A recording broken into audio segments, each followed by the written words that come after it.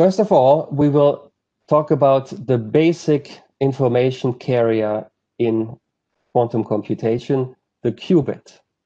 The qubit is the simplest quantum system that you can imagine. It's a quantum system in two-dimensional Hilbert space. So that's the smallest non-trivial Hilbert space that you can think of. And like in every Hilbert space, you have a basis, or you can define a basis. And already thinking of the future application in quantum computing, the standard notation for the basis is 0 and 1. Yeah, so these are orthogonal normalized basis states in our two-dimensional Hilbert space. Now, an arbitrary pure state in this two-dimensional Hilbert space can be written as a superposition of these two basis states. Yeah? So pure state of this qubit in this two-dimensional Hilbert space is a superposition of these two basis states. Of course, the coefficients, the amplitudes, have to satisfy the normalization condition. So we have the sum of the absolute values squared must be equal to 1. Now we can make a special choice or some special assumptions. First of all, you know that when you describe a pure state with the unit vector, the global phase is irrelevant. So we can always factor out a global phase, and this will not change the pure state.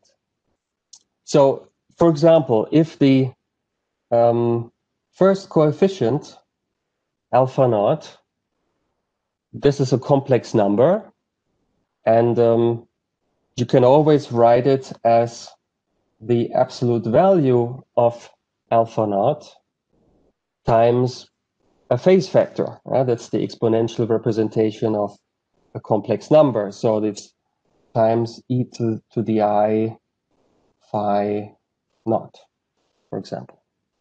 Yeah. And since global phases are relevant, you can factor out this phase factor, e to the I phi naught, and then you have the absolute value of alpha naught times basis vector 0, and then you have alpha 1 and then e to the minus I phi 0 times basis vector 1.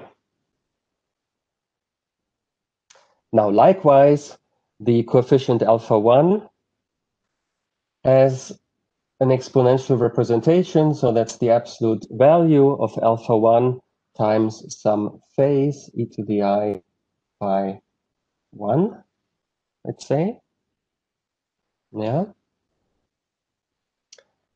And now we say, okay, this global phase factor in front of the round bracket, that's irrelevant.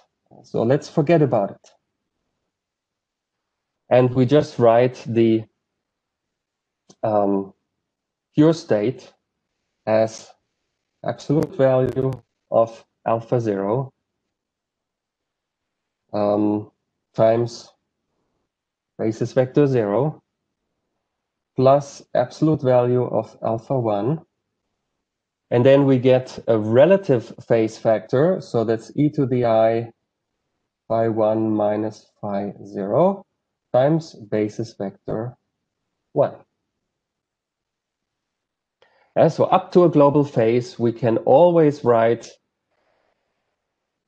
the pure state of a qubit in this form.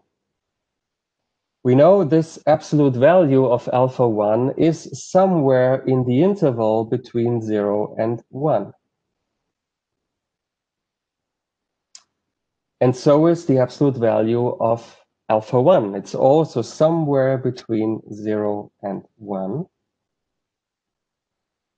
In fact, we know from the normalization condition above that the sum of the absolute values squared must be equal to 1. And then this phase factor we can also write as e to the I phi. So difference of phi 1 and phi 0, we call that phi.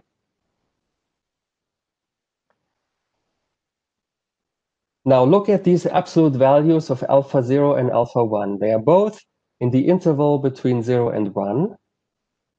They are real. And the sum of the squares is equal to 1.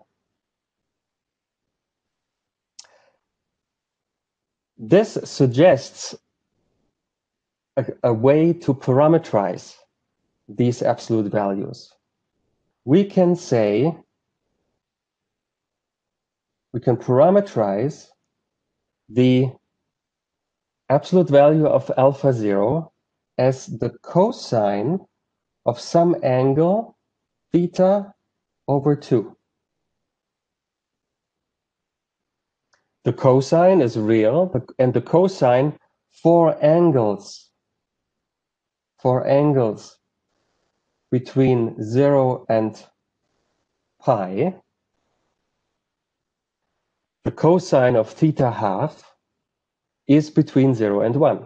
And it's the cosine in that on that domain is a monotonically decreasing function. So the map between the absolute value of alpha 0 and the angle theta is 1 to 1. So it's invertible. Now, the absolute value of alpha 1 is also real. And remember the normalization condition. The sum of the absolute values squared is equal to 1. Now, if we express the first coefficient as the cosine, as a cosine, then the second coefficient, this real factor, must be the sine of theta over 2. Because cosine squared plus sine squared is always equal to 1 for any angle. And also the sine, if the angle is in the interval between 0 and pi, the sine of theta half is always in the interval between 0 and 1. So that also fits. And then we have still the relative phase factor e to the I phi times basis vector 1. So this was meant to show that up to a global phase factor, which is physically irrelevant, the pure state of a qubit can always be written in this form. It can always be parameterized with two angles, theta between 0 and pi, which appears in the cosine and the sine, and another angle phi, which is somewhere between 0 and 2 pi. Okay. Now let's get back to the slide. This is precisely what I just showed you on the notepad, that you can always write a pure state of a qubit in this particular form. Now this suggests, you have two angles, theta and phi. This suggests that you can represent the pure state of a qubit graphically as a point on the surface of a sphere. Let me show you how that works. So let's take a point on the surface of the sphere, and this point is uniquely specified by two angles. You have an angle with respect to the z-axis, the angle theta, and this angle has a range between 0 and pi. And then you have another angle in the xy plane, an angle phi, and this has a range from 0 to 2 pi. These are precisely the angles that you use in spherical coordinates. And in spherical coordinates, you have these two angles and you have the radius. Now here we don't have the radius. We fix the radius of that sphere to be equal to 1, so it's a unit sphere. And then each point on the surface of this unit sphere is specified by these two angles, theta and phi. Yeah, just like in spherical coordinates. And this sphere, we will use the sphere a lot to visualize operations, observables in for a qubit. And so this is a very useful picture, and it's called the Bloch sphere, or sometimes in quantum optics, it's also known as the Poincaré sphere. Yeah? And so you can visualize the pure state of a qubit always as a point on the surface of this Bloch sphere. Now, where on this Bloch sphere are the two basis states, 0 and 1?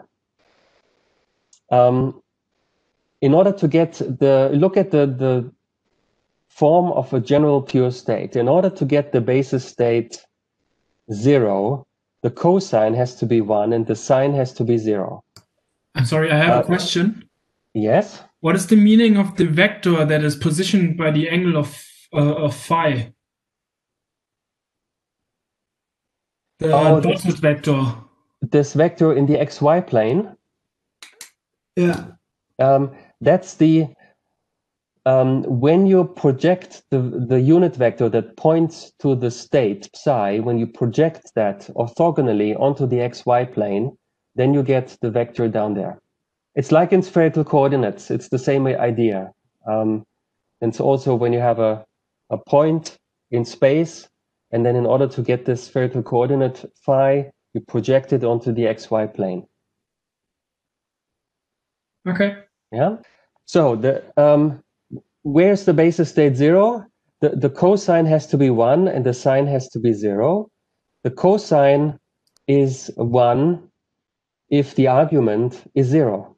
So when theta is equal to 0, then the cosine is 1 and the sine is 0. So the basis state 1 then corresponds to the north pole of the Bloch sphere when theta is equal to 0. And the other basis state 1, we get the other basis state when the cosine vanishes and the sine is equal to 1.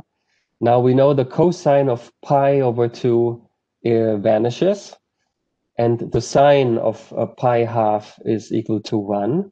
So we get the basis state 1 when the angle theta is equal to pi. And that's precisely the south pole of the Bloch sphere. And you notice that the two basis states are at opposite ends. They're called antipodes. They are antipodal, so they're on opposite sides of the sphere. And basis states are always orthogonal, and that's not a coincidence. If you take an arbitrary pair of states which are orthogonal to each other, then graphically on the Bloch sphere, they correspond to antipodes. So another example are the two states on the x-axis, which I called plus and minus, the plus and the minus states. And they are also orthogonal to each other.